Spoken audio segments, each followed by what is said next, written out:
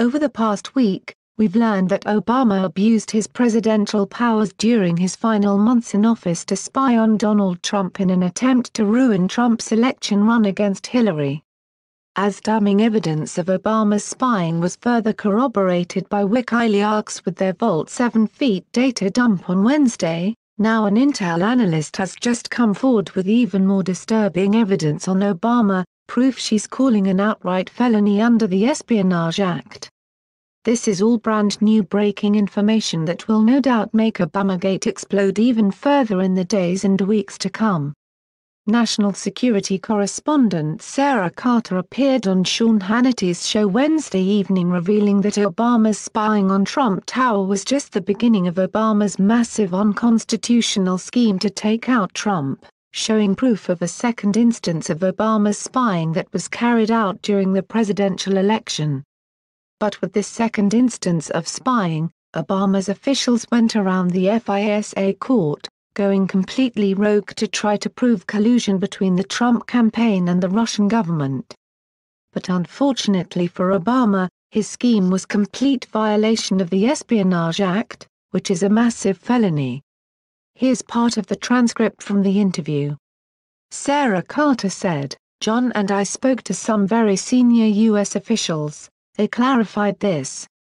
They said there was a FISA warrant in October that was looking at the overall Russian hacking investigation, but that the FBI, when they monitored the server at Trump Tower, it was actually located away from Trump Tower. It wasn't under the FISA. They did normal strategic type of FBI investigations that didn't require the FISA. So they went into the server, but they did not use the FISA to do that. They did have a FISA, however, in October at the exact same time as this investigation."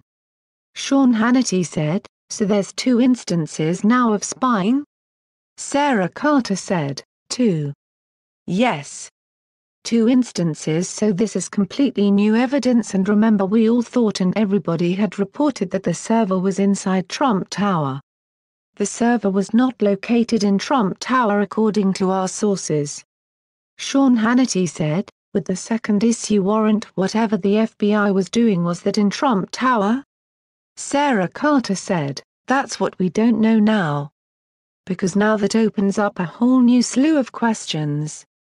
Sean Hannity said, "So what you're saying is they found no evidence at all whatsoever of any collusion between the campaign and the Russians?" "True?" Sarah Carter said, "Absolutely true. They found no evidence of that.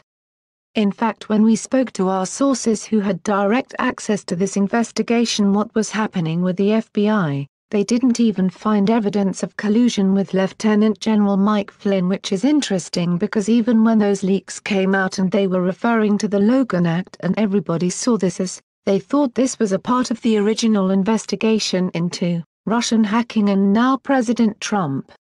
It wasn't. It was completely different. It was a completely separate incident and the leak came out anyways. It was monitoring of Russian assets." Sean Hannity said, "And that would be a felony as defined by the Espionage Act as I understand it?" Sarah Carter said, "That is absolutely correct. This is absolutely astonishing. I'm not sure what's more disturbing, the fact that Obama would commit a massive felony and violate the Espionage Act in order to spy on a political opponent, or the fact that Obama pushed the fake narrative about Trump's ties with the Russians in order to get his way with the FISA order.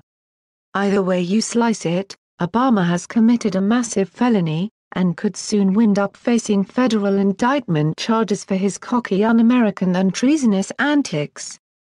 Sources News helped contribute to this story. It's News Exposed signing off.